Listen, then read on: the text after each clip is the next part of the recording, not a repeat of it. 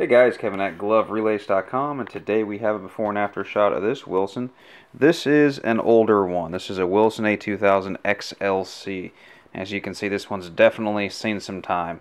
Looks like it's had some quick fixes done.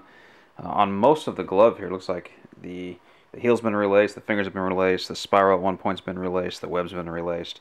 Looks like the palm has not been relaced, but we're going to go ahead and take care of that for him.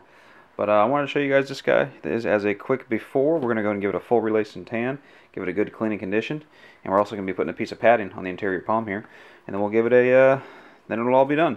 So bear with me one quick second and we'll see the after shot. And if you have any questions in regards to gloves and or glove relacing, feel free to contact me through my website at www.GloveRelace.com. Hey guys, Kevin at GloveRelace.com, and here is the after shot of this vintage Wilson A2000.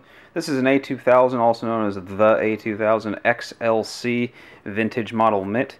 And as you can see, we went ahead and gave it a full clean condition and relace and tan.